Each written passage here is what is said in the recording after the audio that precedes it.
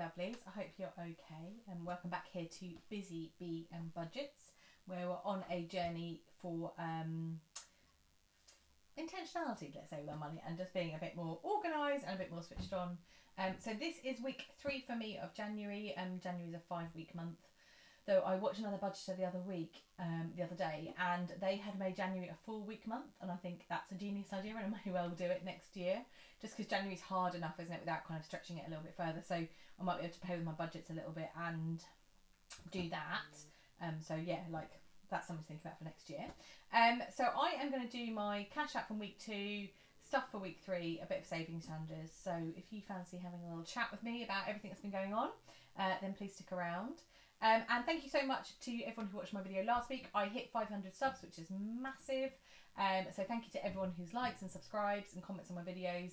I know we all say it, but it does make such a difference. And I love watching other people's videos. It's kind of why I started doing this. And so, yeah, knowing that you guys will watch is just lovely. So thank you for that.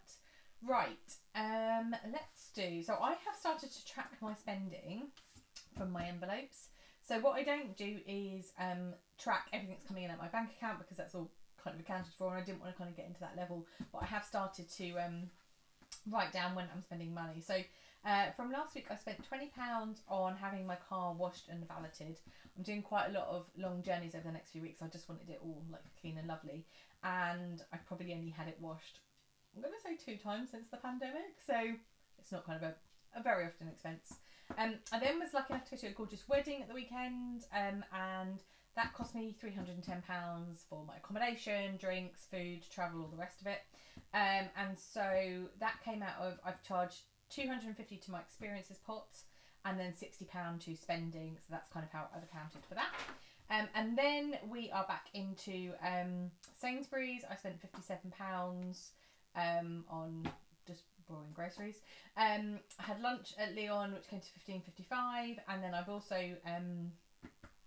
done some postage this week, and then Thursday is a no spend day, and we're back at Friday. So I'm starting to sense a bit of a pattern, which is like mainly these are food, whether or not it's Sainsbury's or whether or not it's eating out. What I have managed to do this week though, because I noticed it last week and the week before, was I am not doing as many little pops to Sainsbury's. So I've got into a habit of kind of popping to Sainsbury's most days, and partly that's because I work from home, I don't often get out, and unless I make myself go for a walk, I don't. And so I was walking to Sainsbury's, which was about a 10 or 15 minute walk for me, just to pop and get little bits, just mainly to get myself out of the house. But obviously they always add up, don't they? And you always end up buying more than you need, and blah blah blah. So I'm trying to be better about menu planning, and also not doing those little shops, which I have done this week, so I'm pleased with that. That is good. I've also set myself some sort of habits for January, and I have set a couple of goals which are for the whole month, and then a couple of goals which I'm doing week by week, and just to keep it a bit interesting. I feel like January can be hard anyway, and in this country we kind of go from that feast to famine, don't we? Like Christmas is all like throwing money at things and lovely food and and then January hits and we're kind of like, we're broke, we're tired, we're cold, we're wet, we're overweight, we're just all those things. So I'm just trying to be a bit more do something to kind of brighten it that's constructive. So for this month I wanted to open a Chase bank account, which I've done. So now I've put all my sinking funds in there, and that's been really helpful to track what's coming in and out. And this month I've had quite a spendy month, particularly in experiences and booking stuff for the rest of the year, making some of those plans.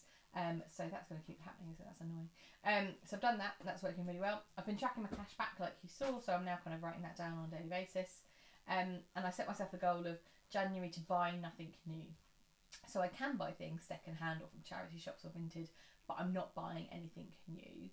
And that's been really good for getting me out of the Amazon habit. And I don't know if any of you have this problem, that as soon as I think of something, oh, I need a thing, I just go on Amazon, I pop it in my trolley, and it kind of turns up a day later, or even sometimes the same day, because I live super close to some of the Amazon distribution places, and it's just too easy. And so this weekend I was decluttering my wardrobe, and I thought, oh, I could do with some of those cubes to put some like jumpers in. And before I thought about it, I was on Amazon like putting them in my basket, and then I thought, I've probably got something in my house that could do just as good a job. And actually turned out I did. I had some sort of crepe baskety things which weren't being used. But had I not had that thought and had not had the buying nothing new ban, then I probably would have just ordered those from Amazon and not even given it a second thought. So for those of you who've been watching my channel for a while, you know a lot for me is about intentionality and being more mindful. So this whole buying nothing new has been really good to just be like, no, okay, think about what you need. Is there something in your house you can use to repurpose it? 9 times out of 10 there is. So last week I did a 50-week food shop, and you'll see when I come to stuff I'm going to do that again because my husband's away. So I've set myself a new rule that when my husband is working away, that we that I only allocate myself £50 for a food shop. So that's happening. Selling on eBay, I'm going to tick that as done because I've got loads of things listed. They're selling really well actually. I was a bit worried that January would be a bit rubbish and that people wouldn't be buying things, but people are. And yeah, so it's good to clear out and declutter, and also to make a bit of extra money. So I've set myself the goal of in 2023, this gets complicated now, let me get my numbers right, I'm going to try and raise £2,023 from selling things. So I'm going to clear out lots and try and sell as much as I can. So over the course of this whole year, I'd like to raise 2,223. I've got a separate bank account, so I'm just popping everything that I make in there, and I'm going to leave it, I think, for the end of the year, and then hopefully have £2,000 and £23 kind of saved up. So that is what I'm focusing on this week. So the electronics clear out, I've got a number of bits and pieces, old tablets, old earphones, all those sorts of things. So I'm going to sell those and have that clear out and start that fund. And I'm also going to pop whatever I get from eBay into that as well. So that was that. So I'm stuffing 230 today. So 20, 40, 60, 81, 20, 40, 60, 82, 10, 20, 30. And what I need to do is go through my envelopes and clear out what I've got. So I've got nothing left in food. I've got, I think, 60 left in fuel, but that will definitely go because I've got another long journey this weekend. 20, 40, 60. And I may well need extra fuel because I've actually got another long journey later in the month. But I'm going to pop that in for now and see where we get to. I will take some money out of my spending envelope if I need extra petrol this month. Spends has got 20, 40, 60, 80, 90, 100 left. So that's had 250 so far this month. But I knew this month was going to be a spendy month with the wedding and the trip away I've got this week. So that's where that is. Miscellaneous, I think, has still got 10. Yep. Giving has still got 20. And then fitness has got 20, 30, 40, 50, 60. So what I'm going to do for savings challenges is pull out... Am I stuffing fitness this week? Fitness was going to get another 10. So if I pull out 40 and put back in 20, then I've got some money for my savings challenges.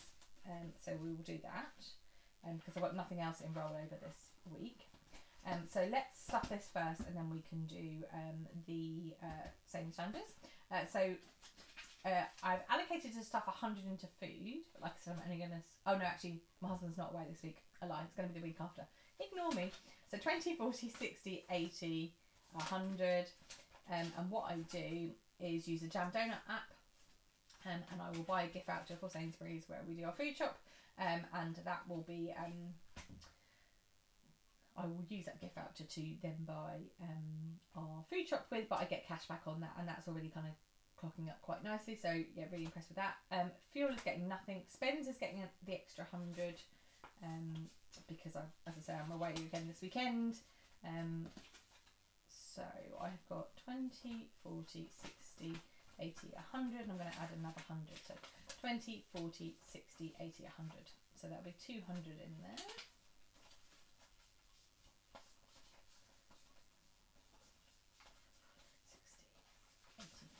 200 in there. That'll be more than enough for the rest of the month, and hopefully there might be some money left over to do some savings challenges with. Miscellaneous is going to get 10, and I buy most of my stuff at the supermarket. This is just if there was anything else like household wise that I need, that I will buy out of there. Giving will get 10. So what I do is allocate a portion of money each month for giving, and this is for everything from collections at work through to people doing, you know, kind of marathons and want sponsorship. And also, if I have any money left over at the end of the month, what I do is donate it to my local food bank online. So although when I'm at the supermarket, I do sometimes put stuff in the food bank bin, I actually know that money's really useful to them as well. So I will continue to save towards that. And then fitness is going to get the remaining 10. So that is all my cash stuff. That goes quickly, doesn't it? So a quick drink.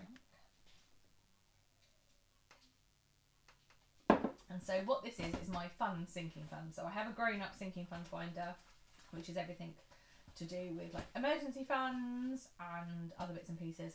And this is my fun treaty type envelope. So what I'm going to do is, Christmas is fully stuffed for this month, as is treats. I've got my clothes envelope. And for those of you who've been watching, I do I've been doing a clothing ban, clothing ban. Sorry, for the last year. So I've not bought any new clothes since the end of January last year.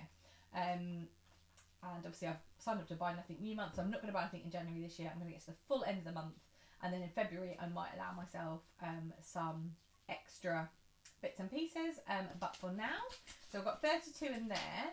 I think I'm going to add in another 10, so that'll take me to 42. Appliances has got, so this is, I've got 20, 40, 50, 60, 70. So when I move, which hopefully should be fairly soon, I know that I will need to buy a few bits and pieces. But this is not for like big, well, in time this will be a sinking fund for big things. But obviously at the moment I'm saving more for like the kettles and things like that. When I move, I will need to buy a washing machine, tumble dryer and new fridge freezer at the new house. But I'm kind of going to do that out of the house sale, and then this will be like a sinking fund for other stuff. So I'm going to put 10 into that. 20, 40, 50, 60, 70, 80. And then I'm going to, I haven't got a nice pen, so I'm just going to do that for now. And then car is for car insurance. This has currently got 20, 40, 50, 60, 70, 85. I think what I'm going to do is change those two 10s for a 20 and then put 10 in. So I've now got 20, 40, 60, 70, 80, 95.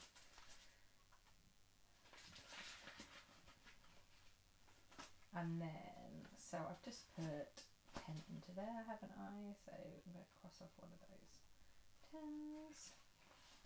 And then I'm not going to put anything in growth. That's my envelope for things like courses or language lessons or anything I want to do to sort of grow me as a person, I guess. I'm toying with perhaps going back to do my PhD this year. But that obviously that won't get anywhere near what that is. But that's kind of what that envelope is for. But just for those things that I kind of want to do.